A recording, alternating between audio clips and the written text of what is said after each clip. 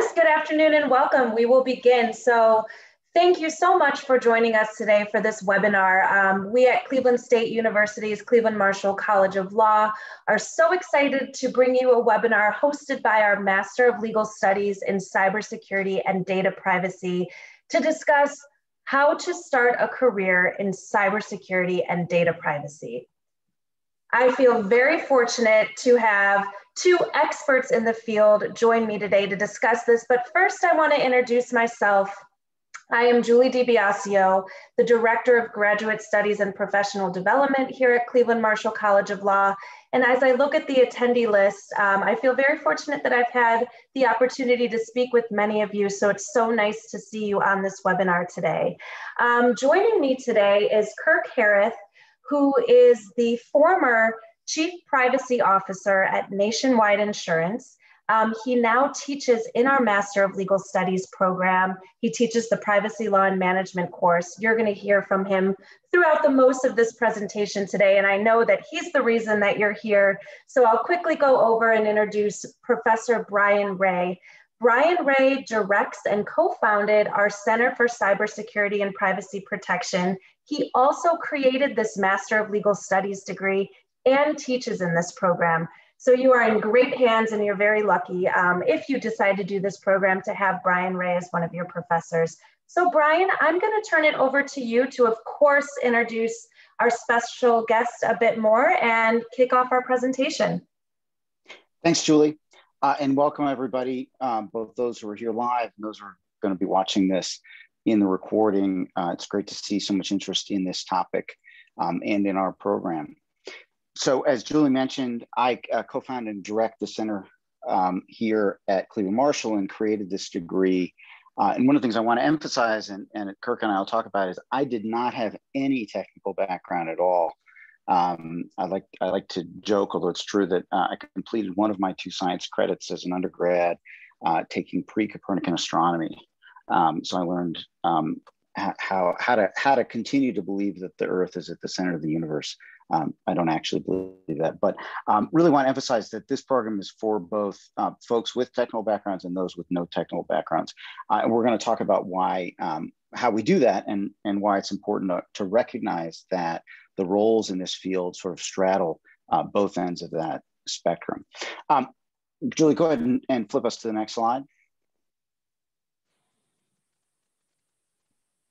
So we're going to quickly now go into the meat of our program, which is how do you get started in a career, and how do you do it whether you have technical or don't have any technical experience. And then we'll walk you through the program, and then Julie will take it back over and tell you how to get more information if you're interested. And so let's go on to the next slide. Okay, and so this is what we're here to talk about. What do you need to do to get in this field, and why is the degree that we offer really, we think it's unique in the field. It's certainly distinctive, but so far we haven't found one exactly like it. And more specifically, why do you need to understand the law and get a legal background as well as a technical grounding, which we provide in this field? And that's why we've got Kirk Herath here with us, another lawyer like me, but a lawyer who really grew up as the field of data privacy in particular, but cybersecurity as well, started to move. Well, the data privacy became a field, and cybersecurity started to move from a kind of IT plumbing issue into a core strategic issue involving compliance and law. And so, Julie, go to the next slide. And what Kirk and I are going to talk about is this massive expansion, really the creation of the field from the beginning, and then the massive and continuing expansion of legal and compliance obligations in cybersecurity and data privacy, and why you really need to understand how those things evolve, what they mean, and how to work with lawyers if you're on and compliance folks if you're on the technical side, and as a compliance person or a lawyer, and we have several lawyers who are going through this program, how to work with the technical side, and that is that is at the core of what we do. And so with that, I'm going to bring Kirk back on, or actually bring Kirk on. We introduced you, Kirk. Let's talk a little bit about your career and give our attendees a little bit of a sense of how you got started in this, because you, like me, weren't thinking at all that you'd be involved in technical topics like this. So how did you get started, and what was your genesis ultimately resulting in heading the privacy as well as much of the security on the compliance side for a large national insurer like Nationwide? Sure. Well, thank you, Brian, Julia. I appreciate the offer to be here today. And I'll start from in the beginning, right? A little bit of genesis going here. In the beginning, I was not a privacy professional. There were no privacy professionals. Cybersecurity, as Brian alluded, did not really exist outside of a very, very small boutique part of information technology. And it was generally not very well coordinated. And then a series of events happened, most notably HIPAA, which had really nothing to do with privacy, right? And just to jump in, Kirk, for those who aren't familiar, HIPAA is the major health regulation that it does many things, but also includes extensive privacy and security obligations. One of the things you'll learn about in our program.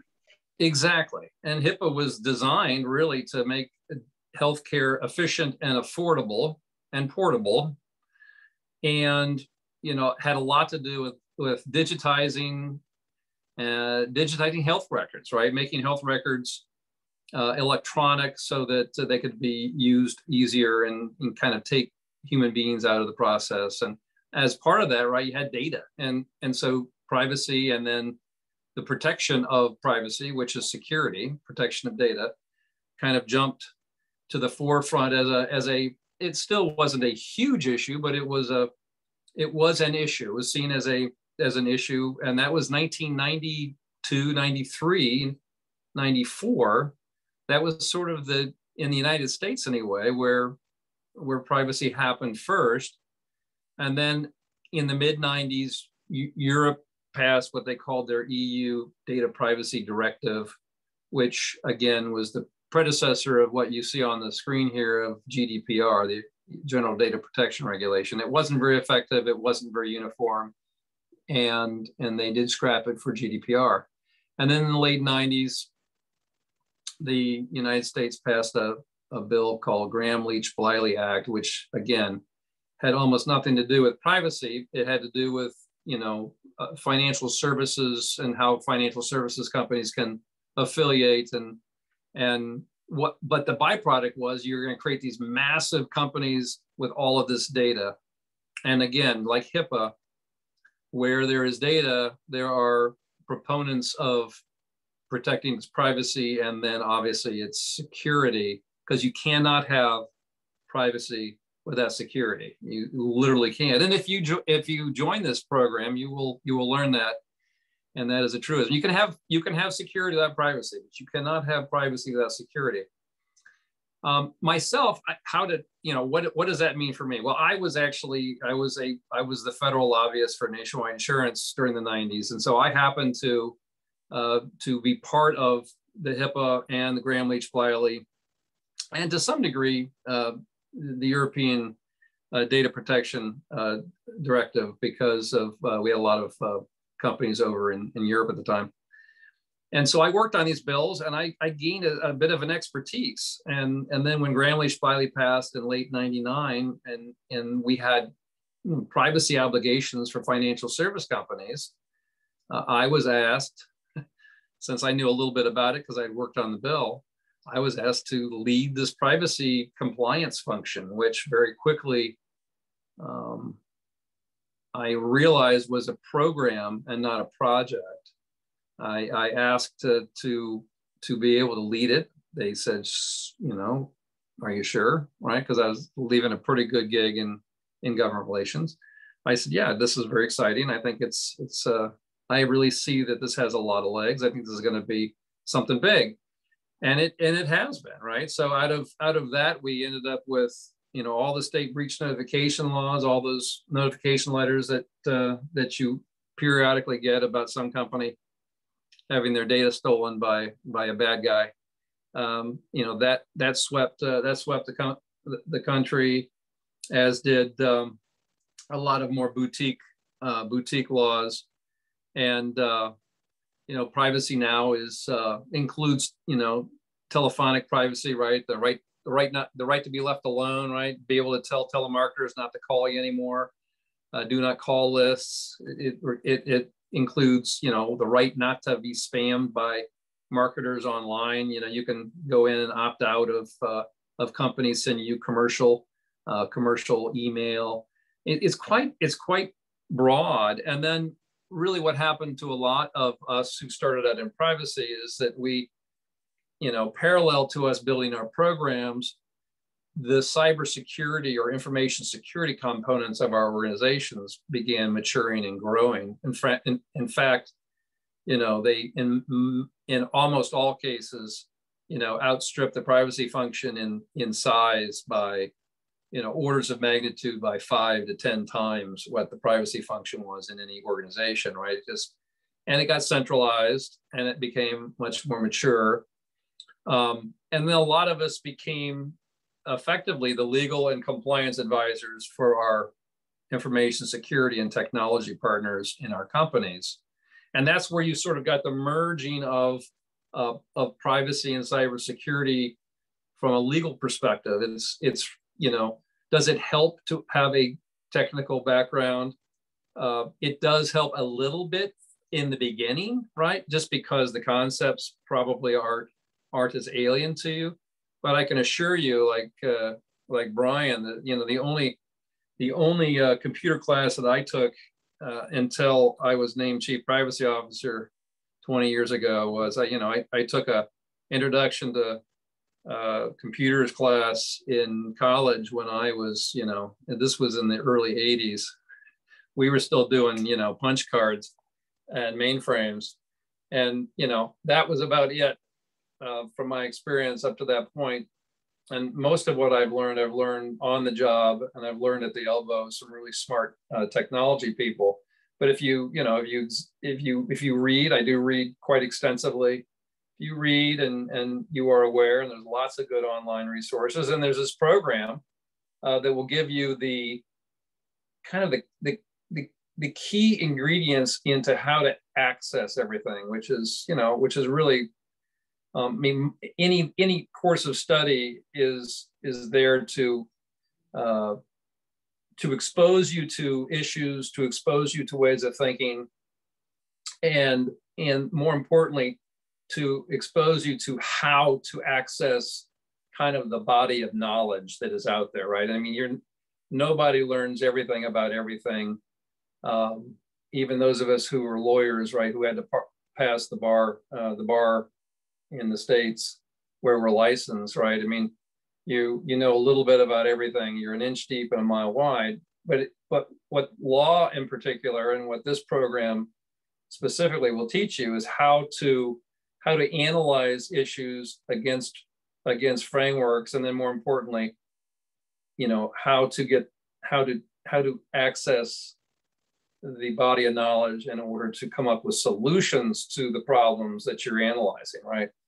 And that's really what any good education will provide you, is that ability to think on your feet and to use the resources available to you to solve problems. Yeah, and I want to dig in a little bit more into that. Before we do though, Julie, will you go to the next slide for us? And so this is a massively expanding area for both on the legal side and of course on the technical side. The stories appear daily in the news. And of course that translates into tremendous demand. And here we've got a recent story from the New York Times, predicting there'll be 3.5 million open cybersecurity jobs across the globe in 2021. Of course, many of those are going to be specifically technical jobs. But we also just recently hosted a webinar with the leading staffing and headhunter agency in the privacy field, and their experience, their in the coalface of putting people in these positions and hearing from employers who want jobs is that during the pandemic, privacy expanded. Privacy jobs in particular were recession-proof because with the shift to remote and the expansion of these laws, those concerns just increased, and there's a growing understanding and recognition in the C-suite that, look, this is something we really got to start to staff up for and take care of. And so there's no question that both on the technical and compliance sides of the equation, we're seeing tremendous demand. And so let me quickly go back to you, Kirk. And of course, as Chief Privacy Officer at Nationwide, as you mentioned, you had visibility and some responsibility, had responsibility on the data privacy, but substantial responsibility on the cybersecurity side as well. As both you did your own hiring within this field for the folks that reported to you, and as you participated in and saw the CISO and the technical side hire, what were you looking for, and what were the kinds of skill sets and credentials that made someone appealing to you? Well, early on, obviously, we had to kind of grow our own because there were, there were no certifications. There really was nothing that we learned in school. There were no programs available. And so, early on, I was looking for people who literally just had an interest in what it was we were doing. Now, later on, right, there were certain indicia that you looked at that would kind of authenticate that the person really did have an interest in the area. And then, that ultimately became, on the resume, you'd look to see whether or not they had a certification, like a certified information privacy professional. There's several of those out there, different types from the International Association of Privacy Professionals. Whether they had taken certain courses of study, in particular, by the 2010s, that area. I mean, a lot of schools had they had a privacy class or a technology policy class, or things that would be some indicia that they had an interest in it and that they had studied in that area. Obviously, having some experience in the space was also a great boon to candidates, and so having some technical background along with maybe being a paralegal or a lawyer certainly helped, but I can tell you that it didn't always, wasn't always just because you were maybe a security architect and also a lawyer did not mean that I immediately hired you, right? There were other factors as well that came along with it, but having some indicia that you are interested in having, and that's where I think, the Cleveland Marshall's Master of Legal Studies in Cyber Security and Privacy, I think that is, that's much stronger than a certification. Certification, right? Most reasonably intelligent people can study for a certification in a couple of weeks and probably pass it with a passing grade, which in most places is like 70% or 80%, and that's good. I mean, I'm not poo-pooing certifications. I mean, they're certainly good, but to have on your resume a completed master's prepared.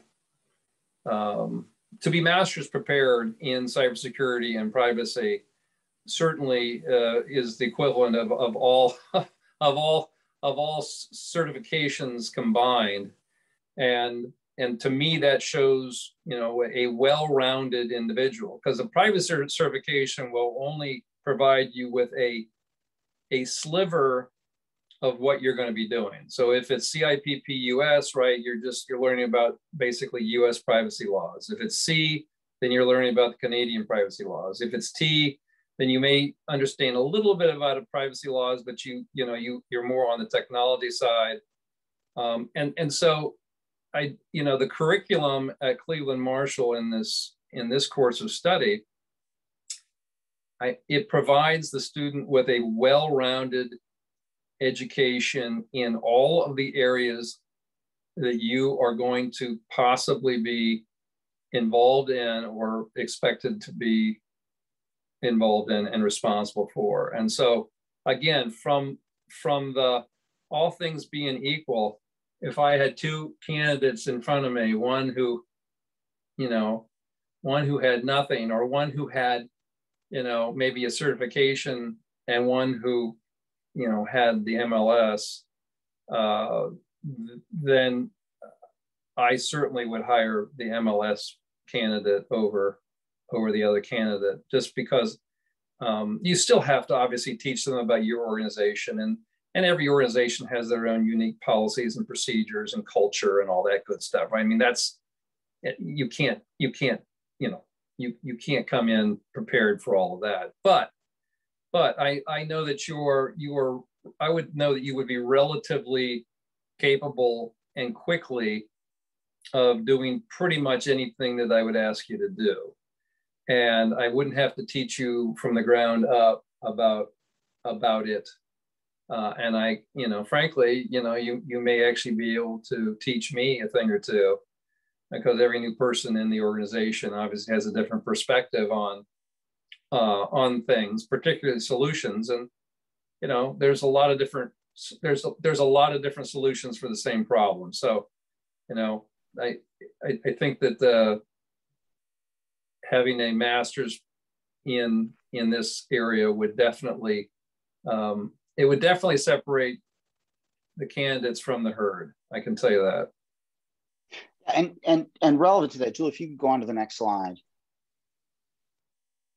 So here, and Kirk shared this with me. Kirk and I are both part of the state of Ohio's primary, actually really our only cybersecurity data privacy policy advisory group, the Cyber Ohio Advisory Board. And before we close, we really ought to touch on the Ohio Privacy Act that we worked on. But this is some nice data that the state shared with the board.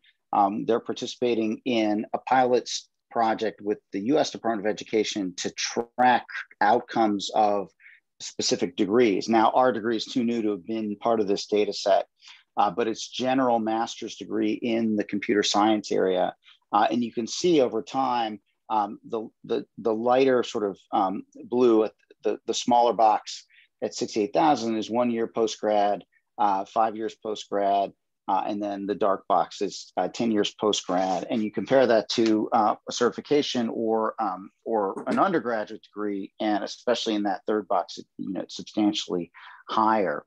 And that underscores the point that Kirk was making, which is the difference between a master's degree and a certification is the master's degree is giving that much deeper view.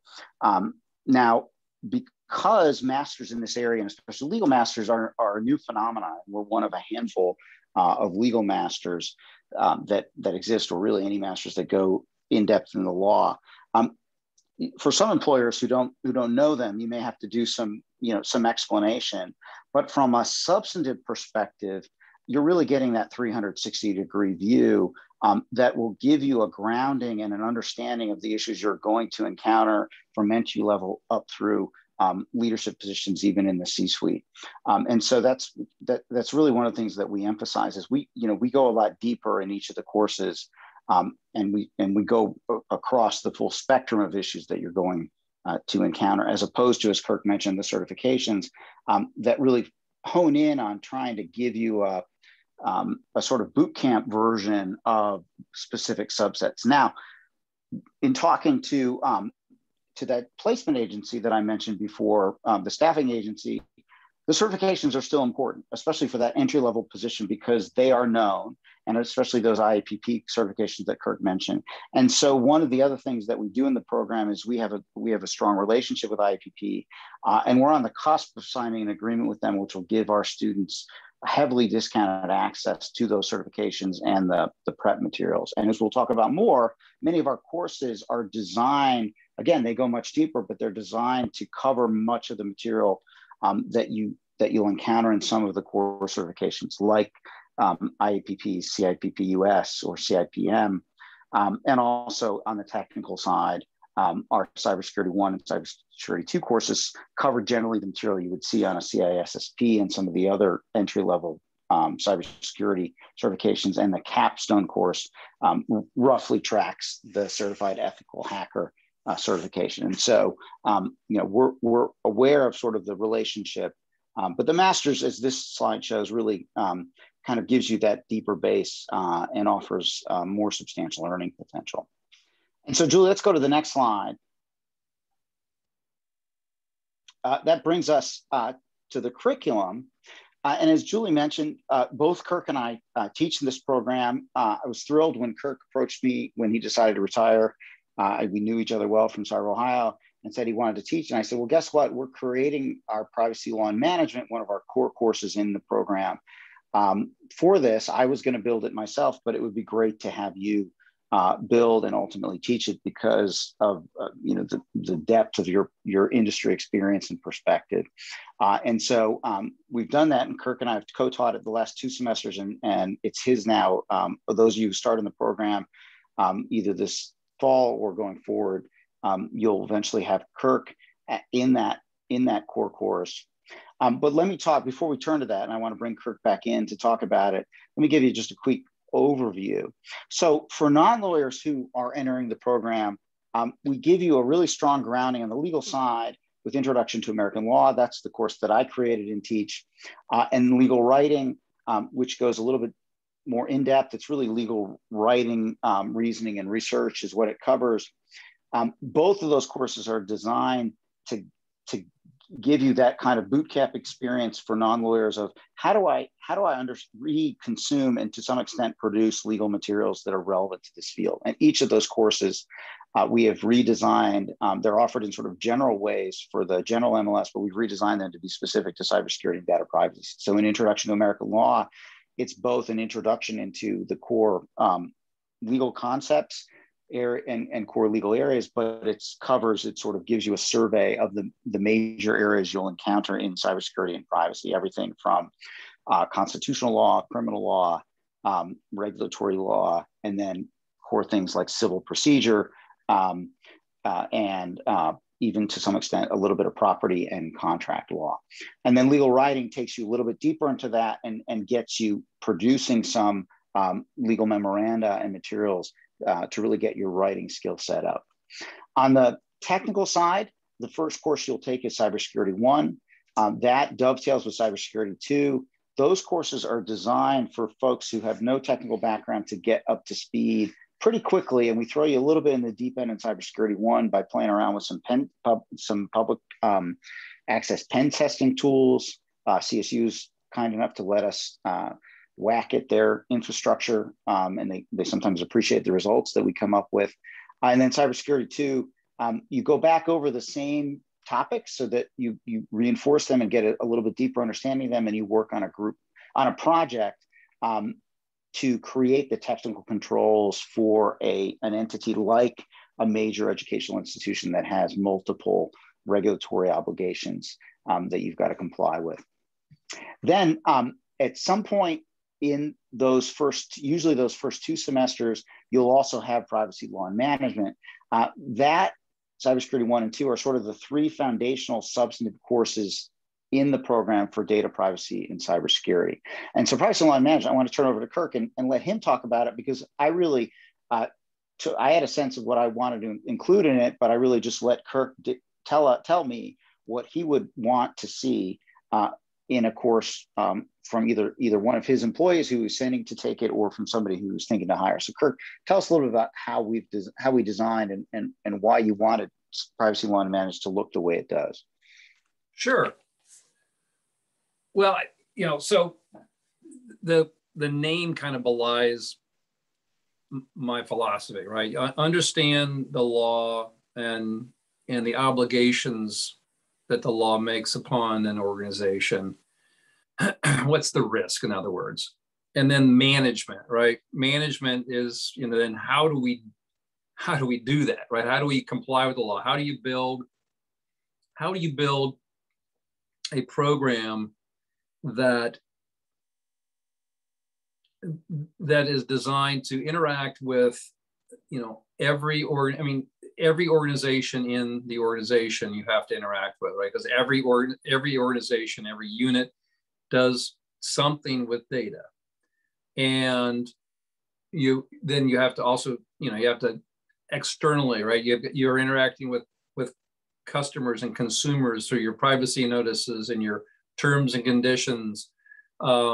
You're dealing with regulators, and particularly if in my case, having worked in a financial services company, right, we work with a dozen different regulators in any given year, and so the idea really is when you come out at the other end of this, you have a good sense of the framework, the legal framework that you have to think about, and then the functional management framework that then kind of gets laid over that to help the organization comply with, although comply is kind of a it's really how do you use information in a way that is consumer friendly, as well as at the end of the day, right? How does your organization use it as the lifeblood of what it does?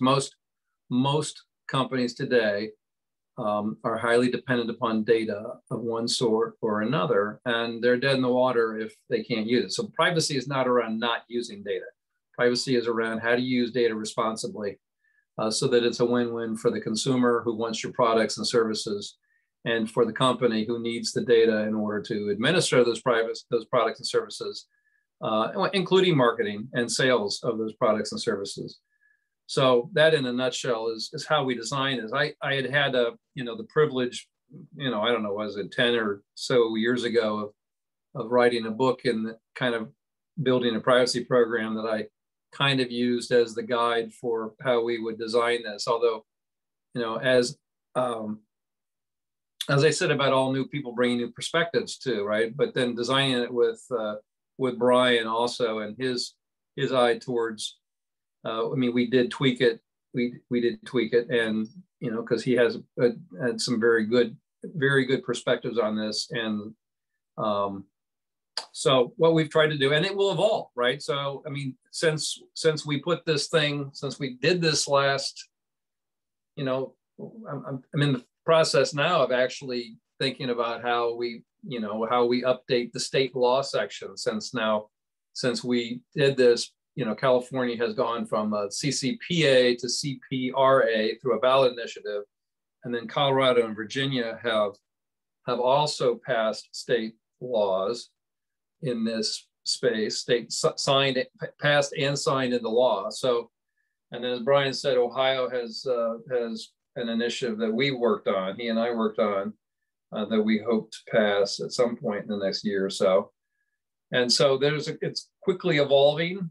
I will argue that it's still fairly consistent with what California did, but there certainly are some differences around the edges depending on where you're doing business. Yeah, and so that's a great explanation. I sort of shorthand it as we take an operational approach, and yep. So a lot of certainly courses you see in law school, but even in a lot of master's programs, it's kind of a casebook approach where they focus on the court cases and they focus on we get into the text of the laws, but what we're really focused on and what makes it really valuable is trying to cut through the specifics or understand how to translate those specifics into a comprehensive program that recognizes you're not going to have 100%, just like you can't have perfect security. You can't have perfect privacy in the sense of being able to 100% cover everything, especially in a large organization that has often really competing competing compliance obligations, and often competing priorities from across business, security, and privacy that you've got to balance. And that's really at the essence of not only Privacy One management, Cybersecurity 1 and 2 in particular, where you're building that set of technical controls. And then in the upper level courses as well, Corporate Compliance 1 and 2, we pull the lens out more broadly in those courses and look at how does privacy and security fit into a comprehensive compliance program, and go even more deeply into that operational risk management approach, because compliance is compliance. And although privacy has its distinctive obligations, as does security, ultimately it's that risk-based approach. And you're trying to figure out, well, how can the business do what the business needs to do while still complying with these requirements? Because of course the business's main objective strategically is not to be perfectly compliant, but if it's a business, ultimately to make money and to serve its customers, and figuring out how you do that and how you enable the company to do that while still managing the risk around compliance is really the focus. Then the other 3 courses you see listed there, HIPAA and privacy. Kirk mentioned at the top, HIPAA is the granddaddy of privacy laws really in the world in many respects, and it's still to this day in the United States the most prescriptive and extensive on privacy and security. And so we use that as the deep dive on the legal side to give you an understanding of what a really extensive law looks like. And HIPAA and all of the major privacy and security laws all map back ultimately to these industry frameworks that Kirk mentioned, NIST in particular. So you get a flavor of that in Cybersecurity 1 and 2. We talk about privacy law and management, and you see that in HIPAA. And so it helps to see how do I comply with something really extensive like HIPAA if I am covered by HIPAA, and comply with some of these other obligations I have if I've got a consumer-facing side, some of the things coming from the FTC and at the state level from CCPA, and how they work together. And that really is the kind of the theme that threads through, especially the legal side, privacy law and management, Corp 1, Corp 2, HIPAA. Cyber law then takes a different turn. We're really fortunate, along with Kirk, we've got a really fantastic set of adjuncts with deep experience. Cybersecurity 1 and 2 are taught by industry professionals who really are at the top of the field, like Kirk is in privacy. And in cyber law, we were lucky to have a prof at the United States Air Force Academy who was part of Cyber Command when he was in active duty. And he covers the international and goes more deeply into the criminal law side of things from an international law perspective, and looks at that environment where most of the threat actors on cybersecurity are coming from, and how organizations have to work with the government really to think about the response and how the public-private partnerships work on that level. And then your final course, which you'll always take in your last semesters. These other courses, depending on when you enter the program, they'll be offered at different points. Although you'll always start with Introduction to American Law and Cybersecurity 1 and end with the technical capstone. The others will sort of rotate in depending where you're at. The technical capstone then builds in particular on some of those technical skills you acquire in Cybersecurity 1, as I mentioned before, roughly maps to the Certified Ethical Hacker certification in terms of the topics it covers. You'll get to use the Cyber Range, which is a resource Ohio created to really try to develop more sophisticated education and training resources for not only universities, but other entities in the state, and play around with some of those more advanced tools, which then bookends your technical experience. But if you take a look at it, what you're really getting is a substantial grounding on the technical side, and then a really extensive understanding of how do those technical aspects flow through the entire program. And so whether you're working specifically in the compliance role or a legal role if you're a lawyer, or if you're on the technical side and you're trying to understand and work with, which you have to, the legal and compliance and business strategic folks, you're getting that 360-degree view. And so before we move on and give you some, well, and actually, Julie, to kind of wrap up, go to that next slide. And this is, what I just said. You're getting that 360-degree view, legal, business, technical, and really covering all of the major dimensions with an emphasis on compliance and policy. And so before we move on to the logistics of how to get involved in the program and what the admission process is, I just want to open it for questions. And I meant to actually say at the beginning, feel free to give us questions as we go. But while we're still on the substance, just want to see if anyone has any questions. You can throw them in the Q&A or raise your hand, and I'll be happy to turn you on and let you ask it orally. Okay, and feel free to follow up with email. If you email that MLS online, Julie and I both monitor that. She'll usually respond first, but sometimes I'll jump in directly. And I want to emphasize, for those of you who either have a legal background, you've got the JD, or you're already a cybersecurity professional and you're thinking, well, maybe cybersecurity 1 and 2 might be too basic for me. I encourage you to reach out to us, because we will configure the program. And in some cases, especially those of you who have graduate credit on either the technical or as a JD, we're sometimes able to accelerate the program and give you some credit coming in. Unfortunately, it's got to be graduate credit. Undergraduate credits don't count. But either way, we're happy to work with you and think about alternatives if you don't feel like you might need, and to talk to you whether you might need some of those foundational courses. And we're in the process of developing and hope to have online in the next year or so some electives, which would give you the ability to shape the program a little bit more than we've got right now. Okay, and so with that, Julie, I'll turn it back to you. And actually, I should give Kirk the final word. Kirk, anything last comments you wanted to make about the program or careers here or anything else?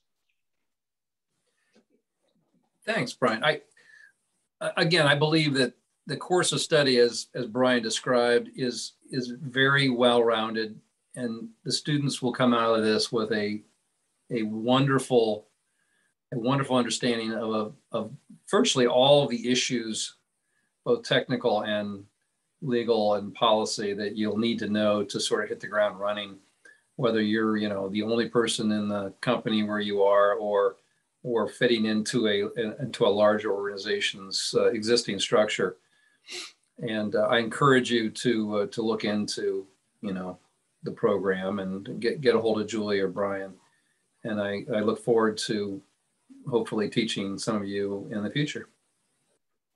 Excellent. And thanks so much for your time, Kirk. And I forgot to mention, it was in the slide, but all of our courses are primarily asynchronous. And so you have to stay within the week schedule. You have a certain amount of material you've got to complete to move on to the next week, because we want to make sure you're moving through expeditiously. But we also include in all the courses 4, sometimes 3, but mostly 4 live classes. They're optional, though heavily encouraged. And though that really gives us an opportunity to get to know you, and you to get to know both us and your colleagues in the program, which we find really adds a nice dimension to it. So you're not simply interacting through the chat. We do interact substantially through the discussion posts, and so you get to know folks to some extent. But it's really nice to be able to talk, and we tend to use those sessions more to talk through questions you have about the substance, but also to sort of get to know you. Because the other thing that we really want you to understand is that this program, we're committed to you. We get folks that come in from all different fields at all different points in their careers, and we're really excited to work with you, get to know you, get to know what you want to do, and give you really advice on how you might do that. And as I mentioned before, we've got folks like Kirk who really have deep experience in the field and can really say to you, hey, look, here's the kind of thing you ought to do next, or you ought to do in addition to this program, or these are the kinds of organizations you might want to target in your career search. And so that's not part of the formal coursework, but it's certainly something that all of our faculty are committed to helping with. And that's that live dimension gives you an opportunity really to talk to us. And often, sometimes the conversation in those live courses really turns to that as opposed to the substance. And we're happy for it to do that because they're really sort of enrichment opportunities as opposed to core content. And we use them to get really to that personal dimension that we're focused on. Okay, we went a little longer than we planned on the formal stuff. If there aren't any other questions, and I'll give you a second. Then, now, Julie, why don't you close us out and let folks know how to get involved. Great. Well, thank you so much to both Brian and Kirk for that informative presentation. I sure got a lot out of it, and I hope all of you did too. And if it inspired you to start this program, briefly, we are still accepting applications for fall 2021.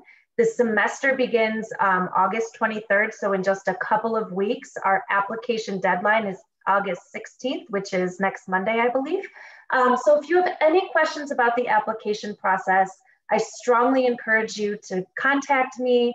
I'd be happy to set up an individual Zoom call or phone call to go over your background and talk to you about whether or not we think this is a good fit for you. And I know Brian would be more than happy to speak to you as well. I've listed the application materials here, but for the interest of time, again, if you have any questions about those, please let me know. It is also all on our webpage, which is onlinelaw.csuohio.edu. And again, we are still accepting applications up until August 16th. So if you are interested, don't hesitate. We would love to have you as part of our next fall cohort. And that's all that we have for today. Oh, Brian, Julie, let me just add in that, go back to that slide. It looks like a lot. And there's 6 days till that deadline. We will work with you and really feel free to contact us before you try to put all that together. And we'll talk with you and get a sense for your credentials, and we really can expedite some of that stuff if you want to get started this fall. Of course, if you want to take more time, it's perfectly fine to start in the spring. But if anybody's thinking, hey, I'd really like to do it now because it's right for me, but I don't think I can get that stuff together, contact Julie, and Julie will work with you. Yes, and so here's my contact information. Because you signed up for this webinar today, you also did receive an email from me. So replying directly back to that email will come right to me. So I really encourage you to reach out to me. It was so nice to have you on the call today. Thank you again to Brian and to Kirk for this wonderful presentation. And if nobody has any other questions, then we'll conclude. So thank you, and I hope you all have a wonderful day.